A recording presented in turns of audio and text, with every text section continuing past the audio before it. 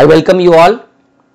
In this video, we will discuss about the construction of epicycloid.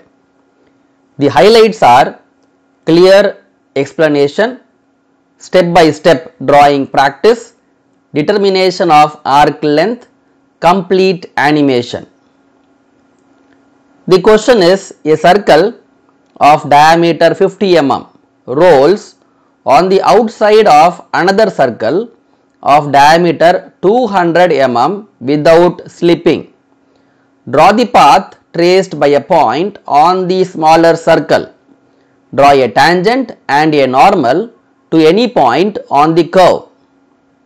So, this diagram is the solution for the given question.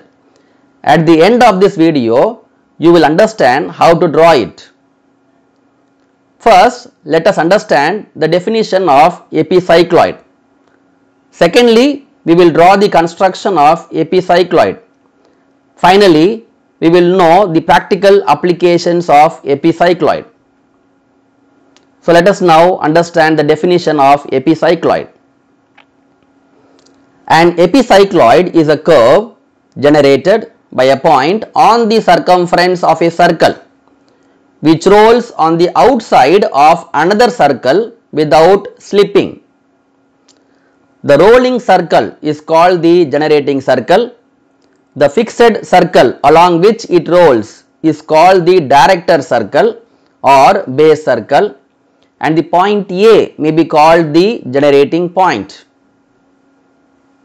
Now, in the question it is given base circle radius capital R equal to 100 mm, generating circle radius R is equal to 25 mm. If I have a point C as center, measure 100 mm as radius, using a compass draw a semicircle. This circle is the director circle or base circle. Locate the point A on the base circle and draw on the outside a smaller circle of radius 25 mm. This circle is called as the generating circle and the point A is the generating point. Now, if this circle, smaller circle, rolls one complete revolution without slipping on the outside of the bigger circle, the director circle, the path traced by the point A is called as epicycloid. Now, let us see how the point A moves as the circle rolls one complete revolution. So, you can see now the point A moves up for half the revolution of the smaller circle. After half the revolution, the point A now moves down, and after one complete revolution, the point A again touches the director circle. Now, this path traced by the point A on the circumference of the smaller circle, if the smaller circle makes one complete revolution, that path is called as epicycloid. Now, the definition: an epicycloid is a curve generated by a point on the circumference of a circle which rolls on the outside of another circle without slipping. Determination of arc length AA. The arc length AA can be determined by finding the angle subtended by the arc AA at the center C. Now, we know that the path traced by the point A is called as an epicycloid. Now, this circle moves from the initial point to the final point. This length AA, the arc length, it is equal to 157 millimeter. We cannot measure this length because using a scale I cannot measure an arc length. Therefore, we now try to find the angle. The formula is r theta equal to 2 pi r. Therefore, theta is equal to 2 pi r by capital R. So, theta is equal to 2 into 180 degrees into 25 by 100. Therefore, theta is equal to 90 degrees. Now, this angle is equal to theta equal to 90 degrees. Therefore, if I can measure this angle theta is equal to 90 degrees, that is ACA angle, if it is theta, equal to 90 degrees, it means that the arc length AA is equal to 157 millimeter.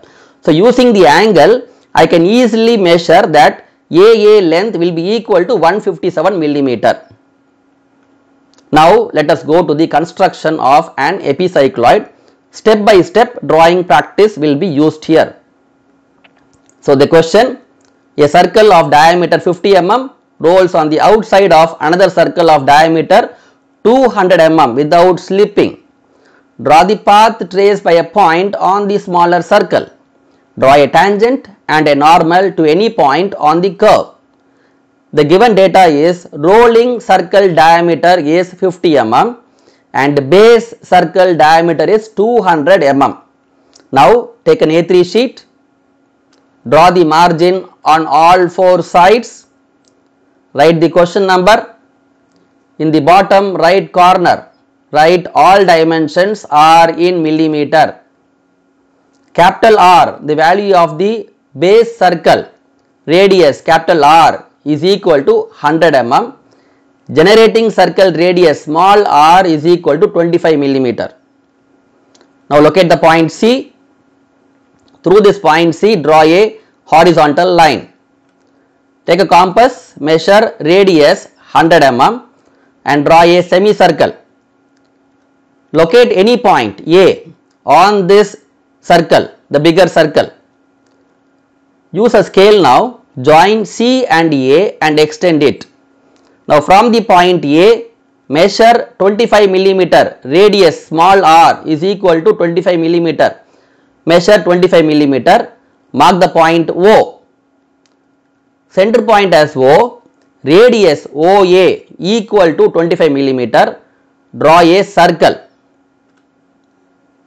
Mark the end point. Now, we have to find the angle to measure the arc length. Theta is equal to 90 degrees. Take your protractor.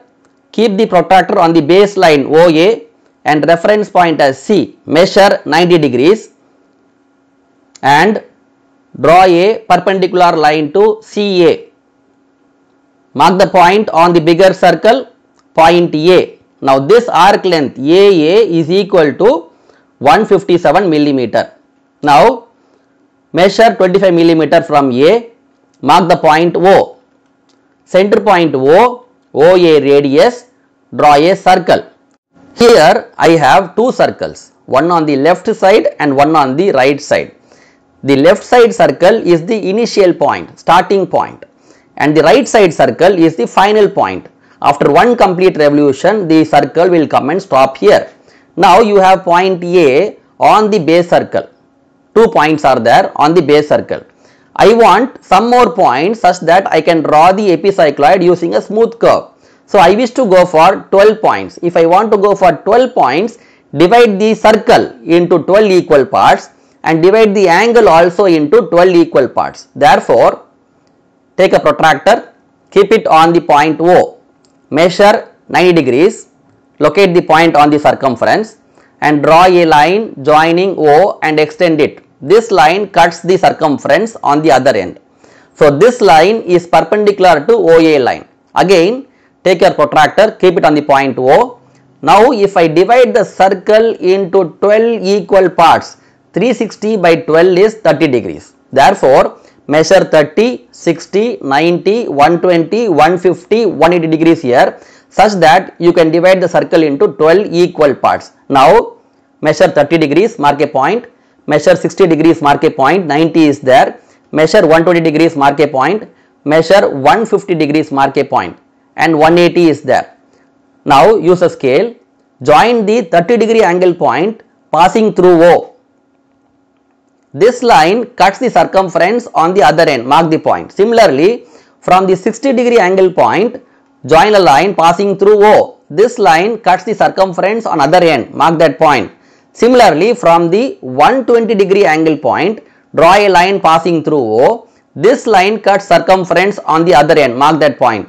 Lastly, from the 150 degree angle point, draw a line passing through O. This line cuts circumference on the other end, mark that point. Now, give lettering in the anti-clockwise direction starting from A. Point 1, point 2, 0.3, 0.4, 0.5, 0.6, 0.7, 0.8, 0.9, 0.10, 0.11 and the 12th point is A. Now take a compass, center point C and CO radius, draw an arc from O to O. This arc is called as arc of centers. Okay. Now after drawing the arc of centers, again take your protractor and divide the 90-degree angle into 12 equal parts. 90 by 12 is 7.5 degrees. Okay.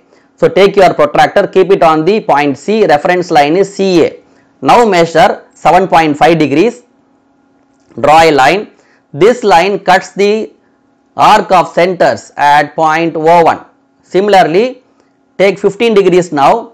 This line cuts the arc of centers at the point O2. Similarly, measure 22.5 degrees. This line cuts arc of centers at O3. Similarly, take 30 degrees.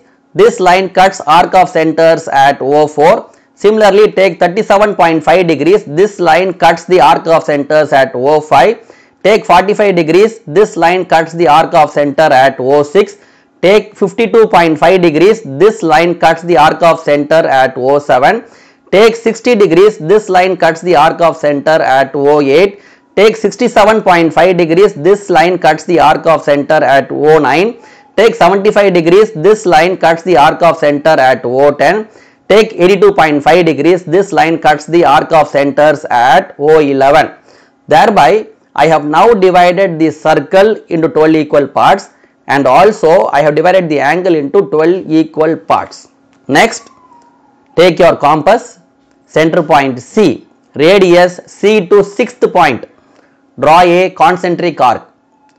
I again repeat, center point is C. Using compass, center point C, C to 6 as radius. Draw an arc. This arc is concentric arc. Again, same center point C, radius is C to 7. Draw an arc. This arc will also pass through phi. And the most important thing is, I have drawn the arc till the next circle, another circle. Correct. Again, center point as C, radius C to 8. Draw a concentric arc. This arc will pass through 4. And again, I have seen that the arc will go and end in the another circle. Okay. Next, C as center point, C9 radius. Draw an arc. This arc should pass through 3. You can see here 9, 3 arc. The arc passing through 9 and 3 is different and the center arc of centers is different. Okay, be very clear here. Next, again center point is C, C10 radius. Draw an arc. This arc passes through the point 2 also. Next, center point is C, radius C11. Draw an arc. This arc must pass through 1. So, see that you draw in perfection such that all the concentric arcs should pass through other point also. 7th arc must pass through 5, 8th arc must pass through 4, 9th arc must pass through 3, 10th arc must pass through 2, 11th arc must pass through 1. So, this is very important because only then it is clear that your drawing is perfect. Okay. Now, I again wish to summarize here. I have drawn the bigger circle, I have drawn the smaller circle. I have divided the smaller circle in 12 equal parts. I have divided the angle into 12 equal parts. Then I have drawn the 12 concentric arcs. Lastly, the last stage, I have 12 center points, correct? So, keeping O1 as center, radius equal to radius of the generating circle, 25 millimeter. Okay, cut an arc. So, take a compass, center point is O1, radius is 25 millimeter, cut an arc. This arc must cut the line or the arc passing through 1. Mark the point as A1. Next, similarly, center point is O2, radius 25 millimeter. Cut the arc passing through 2. So, this cutting point is A2. Similarly, take center point as O3, radius 25 millimeter. Cut an arc. Cut the arc which is passing through point 3. Okay. So, this point is your A3. Again, center point is O4, radius 25 millimeter. Cut the arc passing through 4. So, this point, cutting point is A4. Center point is O5, radius 25 millimeter. Cut the arc passing through 5. This cutting point is A5. Next, center point is O6, radius 25 millimeter. Cut the arc passing through 6. This point is the A6. Now till here I was cutting the arc on the left side. After the circle rolls more than half the revolution, cut the arc on the right side. Okay. Now center point is O7, radius 25 millimeter. Cut the arc passing through 7. The cutting point is A7. Again similarly, center point is O8, radius 25 millimeter. Cut the arc passing through 8. This cutting point is A8. Again center point O9, radius 25 millimeter. Cut the arc passing through 9. This cutting point is A9. Next center point is O10, radius 25 millimeter. Cut the arc passing through 10. This cutting point is A10. Next center point is O11, radius 25 millimeter. Cut the arc passing through 11. Mark the point as A11. And the last point is A. Now you can see that the point A has moved up till half the revolution from the base circle and again moved down for the next half revolution. So this path traced by the point A is called as epicycloid. Now let us first join all these points by a smooth curve. If you feel that the answer, that is the curve is smooth, then draw it darkly. Now this is the answer. This curve is called as the epicycloid. Okay. Now let us now go for the second part. We must draw a tangent and normal to any point P on the curve.